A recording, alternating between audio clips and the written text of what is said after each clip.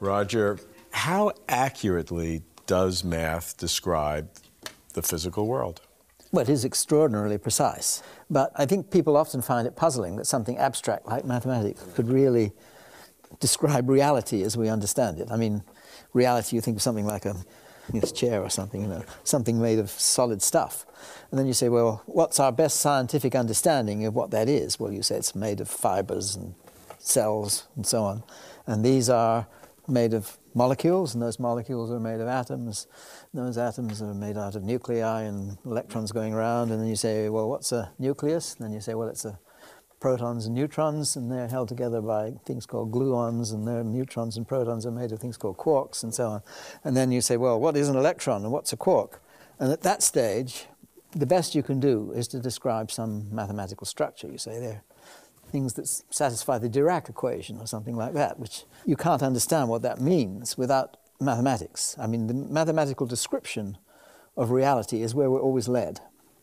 And these equations are fantastically accurate. Feynman had a very good description. He said it describes the distance between New York and Los Angeles to an accuracy of less than the thickness of a human hair. So that's pretty precise. I mean, Newton's theory already had a precision of something like 1 part in 10 to the 7, so that's 10 million. Wow. And then Einstein comes along and produces a theory which is now known to have a precision something like 10 to the power 14. So in a sense, this is telling us that our picture of physical reality depends on something which is more precise, at least in our understanding of it, than how we think about the world.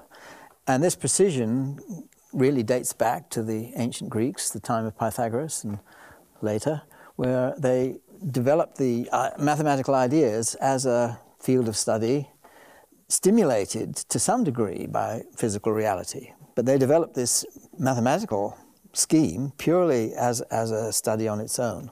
And ever since then, mathematics has been a subject which you can study for its own sake. It has its own life, in a sense. And certainly mathematicians view it this way. It's something out there which seems to have a reality independent of the ordinary kind of reality, like things like chairs and so on, which are what we normally think of as real. It's sometimes referred to as a Platonic world, a Platonic reality. And sometimes people have a lot of trouble thinking of that as real. I mean, philosophers worry about that and so on. What would that mean, a Platonic reality?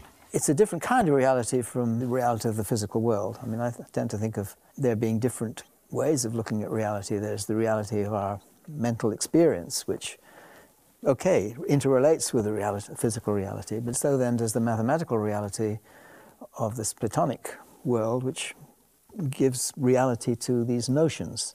So if you like, mathematical facts, like there is no largest prime number, it's something independent of ourselves. It's always been true. It didn't somehow become true as soon as somebody saw how to prove it. It's always been true. And it would have been true if nobody had proved been around. it. Exactly, yes. In a sense, that had to be so, because if the physical world depended so precisely on these mathematical laws, I couldn't have known what to do, in a certain sense, if the mathematics hadn't already been there. I mean, it's not us that imposes this on the world. It's out there. Sometimes people think that, maybe the reason we have good mathematical laws of physics is that's the best way we can come to understand the world. But it's something more than that. It really is out there in the world.